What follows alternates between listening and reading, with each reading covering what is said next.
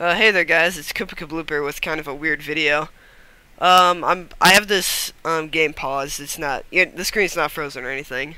What I did was I was playing Super Mario World on my Wii, and what happened was I hit one of those turtle things with my cape like twice, and it actually got stuck up there. And I'm gonna unpause this right now.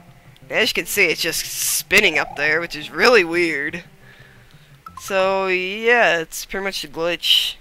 I've never actually had this happen to me before, but I've seen it before on YouTube, but I don't know, I think it's kind of cool. So I hope you guys thought it was kind of weird and cool, and hope you enjoyed, and I'll see you guys later. No, it's gone forever.